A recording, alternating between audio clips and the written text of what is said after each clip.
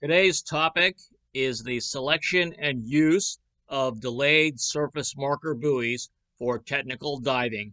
This is Chris with Dive Zone Scuba for another technical diving tips, techniques, and trips video. DSMBs are an essential piece of gear for technical diving. Here are 4 common uses of DSMBs in technical diving.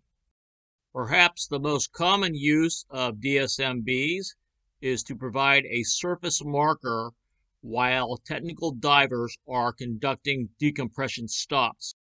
This is particularly important during drift decos, as the divers may actually drift a considerable distance from a wreck. The DSMB will allow the surface vessel to follow the divers at a safe distance during the decompression stops. The line and reel or finger spool attached to the DSMB can also be used as a visual reference for divers during deco stops. DSMBs can also be used to secure gear or send gear to the surface. This is an image of Achman Schloeffel from Inner Space Explorers sending a stage tank to the surface for collection. Lastly, some technical diving agencies approve of the use of DSMBs for emergency buoyancy in the event of bladder failure. This image is from a YouTube video by Dark Horizon Diving illustrating the use of a DSMB to achieve neutral buoyancy in the event of bladder failure. For technical diving, there are many DSMB design considerations. The first design consideration for DSMBs is the color. So normally what occurs is that there is a local protocol for the deployment of the DSMB, the different colors. Under normal circumstances, the orange or reddish type DSMB is the one that is deployed normally to indicate a position of a diver or that the diver is below the water. The yellow can also be designated for specific things, and there are some locales where it's normal to have a yellow DSMB. In certain situations, there is a particular deployment color sequence that will denote whether or not there is any difficulty going underwater, and in some locations, if you deploy a red DSMB and then another yellow DSMB within a short period of time in close proximity, it indicates that there is some sort of serious situation going on underneath the water.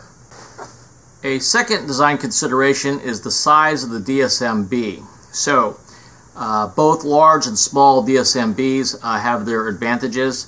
The one on your left is a 6-foot DSMB, and the one on the right is a 48-inch DSMB. The DSMB on the left is also much wider, and the DSMB on the right side is also much narrower. So under normal circumstances, since the purpose of the DSMB is to be seen, you would generally want to use a larger DSMB, but under certain conditions in which you have high current and you need to bring or drag the DSMB behind you, it could be more advantageous to use a smaller DSMB which has less drag. This is an example of a closed-end DSMB. You can see that it is heat sealed throughout the bottom, and the way that this particular type of DSMB is inflated is through the inflation nozzle.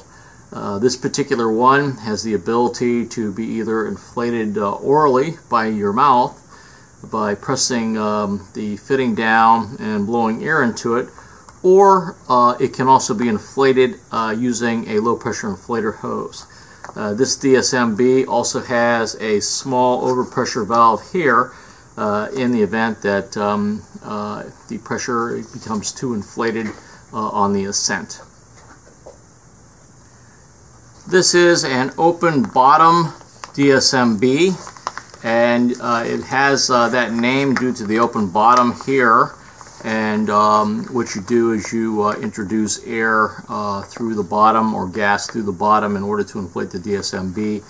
More modern implementations of this type of DSMB have a duckbill, and you can see the outline here, some kind of one-way valve to prevent the air from accidentally spilling out once the DSMB is on the surface. This style of DSMB can be inflated a number of ways.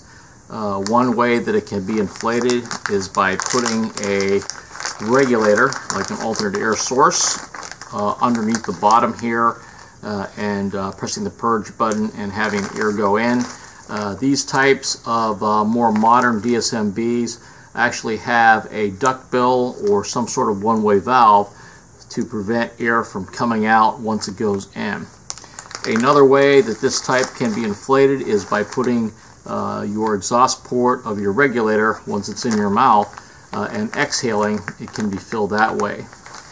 The DSMB can also be inflated orally using your mouth by pressing down this fitting here and blowing air into it with your mouth. And this fitting also allows the use of a low pressure inflator hose to inflate the DSMB.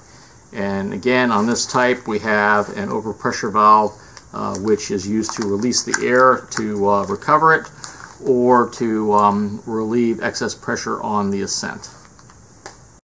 For really serious technical diving, we recommend one large red DSMB for general purpose use, one large yellow DSMB for emergencies, one small red DSMB for situations where you must swim against the current. All of the DSMBs should have inflator tubes. They should also all have overpressure valves, and they should have either a closed bottom or a duckbill opening. As far as DSMB deployment is concerned, there are many instructional videos available on YouTube and the like. These videos cover a wide variety of deployment techniques. We will be releasing a video in the near future on what we call advanced DSMB deployment techniques. This video will cover techniques which we have not seen in any of the other instructional videos. This is Chris with Dive Zone Scuba. Thanks for watching.